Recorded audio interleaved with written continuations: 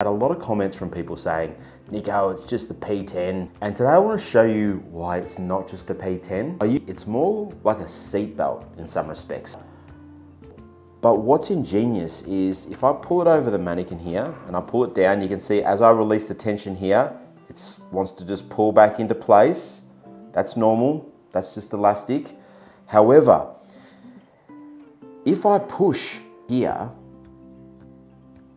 the actual strap locks into place. It gets tighter. If I just do this and just tweak that part there, that part locks in. So as you're making minor adjustments with this section to the nose, there's no clips, Velcro, buckles. It is just locking into place, getting tighter as you do it. And that's totally new. With this one, if I pull it out, if I just pull that out just a little bit, it locks there. That's crazy, crazy good.